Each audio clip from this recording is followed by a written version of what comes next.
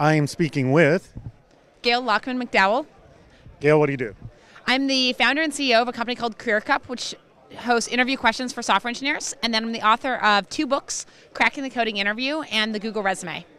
All right, that is what you're about to talk about, cracking the coding interview. So the people who are going to watch this unfortunately didn't get a chance to go to that presentation, or maybe some of the people here did, but give me a summary. What are some of the big issues you need to know about nailing that coding interview?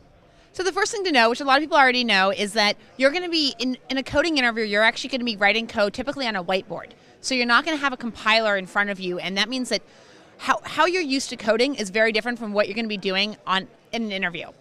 And so one of the things to realize that you need to actually practice whiteboard coding. So you need to look at interview questions that you can find on CareerCup that has about 8,000 interview questions across the major tech companies. Look at interview questions, practice actually writing them by hand and even debugging them by hand.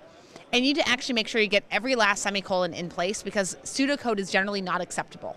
So that's one of the major things people need to realize. But then the talk goes into a lot more details about different algorithms that work well for interviews. Well, let's talk about that. What are the algorithms that work well for interviews? So there's a couple different approaches.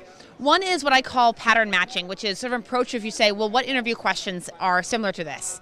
And you try to solve it first with that approach. Another one is what's called simplify and generalize. And what this means is you take a problem and you don't know how to solve it initially, and so you simplify it, you tweak little constraints, and you solve a simplified version of the problem.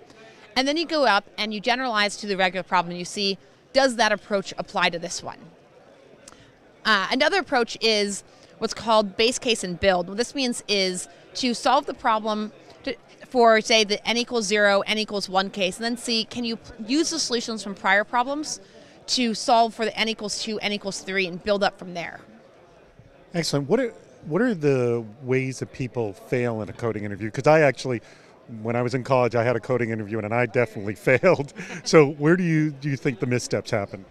Well, I think one big thing is people have this misconception that you're expected to hear a problem then immediately belt out the right answer. And that's not really how it works. When you get an interview question, you're not expected to immediately know the answer. Your interviewer wants to know, how do you think about the problem? How are you going to approach it? And so don't get flustered. Don't expect that you're supposed to know the right answer, because for even the best candidates, it can take them 30 minutes or more to work through an interview question. So when you get the problem, talk out loud, explain to your interviewer the brute force solution, how you're thinking about it, what the trade-offs of different solutions are, and try to improve from there and increasingly get a more and more optimal algorithm. Excellent. Hey, thank you so much for your time. Thanks so much.